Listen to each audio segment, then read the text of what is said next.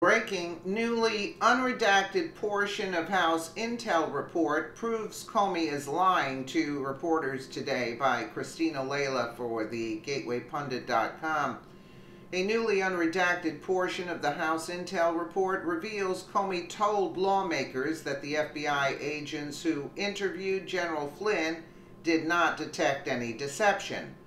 Comey's testimony to lawmakers proves he's lying to reporters today about General Flynn.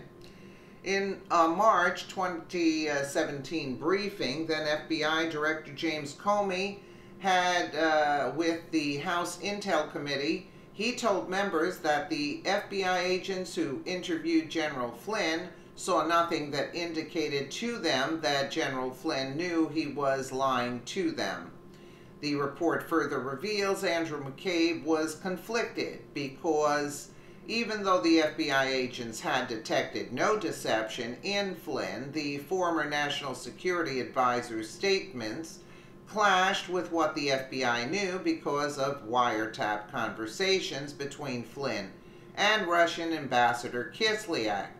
Perhaps General Flynn just didn't recall everything perfectly. It's obvious they were looking to trap General Flynn in any way possible.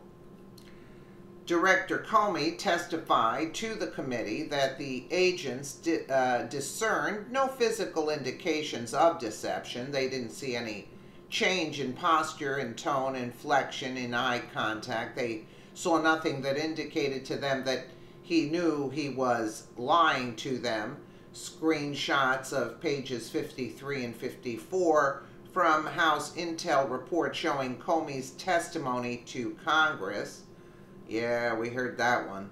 Comey has been traveling around giving media interviews about his newly released book, Higher Loyalty, of course. James Comey has told Brett Baier, George Stephanopoulos, and Chuck Todd conflicting statements about General Flynn's interview with FBI agents. Now there's a surprise. Notice how carefully Weasel Comey talks in media blitzes. Not to my recollection, or I don't remember intending to say that. Typical lawyer language. Byron York reported Comey has been asked about the matter in some of the publicity interviews he has given for his new book, A Higher Loyalty. In those interviews, Comey has denied telling lawmakers that the agents who interviewed Flynn did not believe Flynn had lied. No, Comey told Fox News' Brett Baier, I don't know what, maybe someone misunderstood something I said. I didn't believe that and didn't say that. Not true, Comey told NBC's Chuck Todd. I don't know where that's coming from. Comey told ABC's George Stephanopoulos that unless I said something that people misunderstood, I don't remember ever intending to say that, so my recollection is I never said that to anybody. Investigative reporter Sarah Carter also blasted Comey after the newly unredacted portion of the House Intel report was released. Sarah Carter's tweet here, breaking, Comey either has a bad memory or lied to Brett Baier about his recollection of the two FBI agents who interviewed Michael Flynn about his conversation.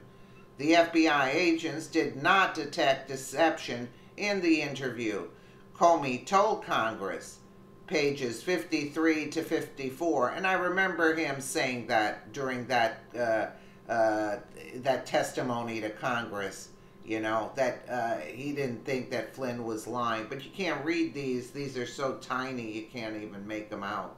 But you know, we all know Comey's a lie. He lies like a rug. That's basically it, you know. And they had to get somebody to start this witch hunt on Trump, you know. And they destroyed a good person because he's not deep state. He doesn't play along with them. In other words, Flynn is out, but Brennan and Clapper are praised. Give me a break, really?